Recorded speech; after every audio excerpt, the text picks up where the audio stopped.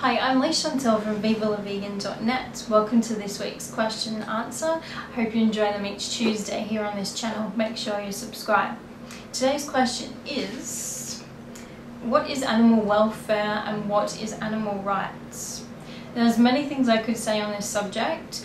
There's many people that agree and disagree with certain angles of it and certain ways that animal welfare or animal rights are played out. But pretty much the basics are, for animal rights and for myself as a vegan, I believe in the right of all beings to live their own life free of getting exploited, free of fearing death and things like that. That's the basics of animal rights, that we do not need to be using animals for anything, for our gain, for anyone else's gain, for food, for clothing, for cosmetics, for any other purposes. So animal welfare, because you have to keep in mind that the way that animals are raised now for food, in the massive animal agriculture areas, you know, when I go to America and I'm doing some road trips with friends, and you just have a look at certain areas in the middle of the country and there's just massive animal agriculture areas, and it just spans for miles and miles. That's a horrible thought, to know how many animals are in there about to get killed. And animal welfare is all about making the lives of these animals that are going to be killed at some stage a bit happier.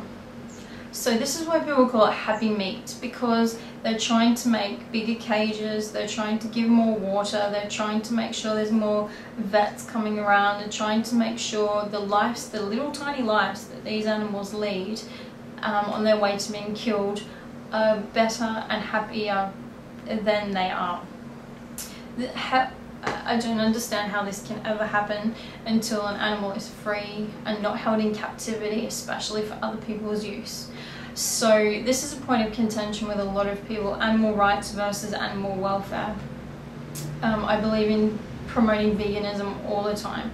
That's pretty much it, the basic level. We don't need to be using animals, we don't need to be killing animals, and we don't need to be eating any animals. I definitely hope that this gets promoted more and more as time goes by, and I definitely hope that one day all these animal agriculture industries will stop, because it's just cruel.